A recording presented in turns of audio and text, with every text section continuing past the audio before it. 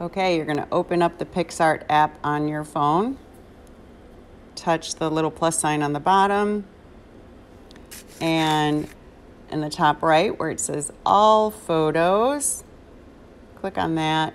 And that's going to pull up this. You want to touch the little camera icon. Mine always winds up backwards. And then I have to flip that little icon in the top corner to turn the camera around so it's not in selfie mode. Center over your photograph, hit the circle on the bottom, and then touch the arrow. And then you're going to go into FX on the bottom. And it might be in Sketch, where you can turn your drawing or painting into a line drawing if you want, but we don't want that. We want artistic.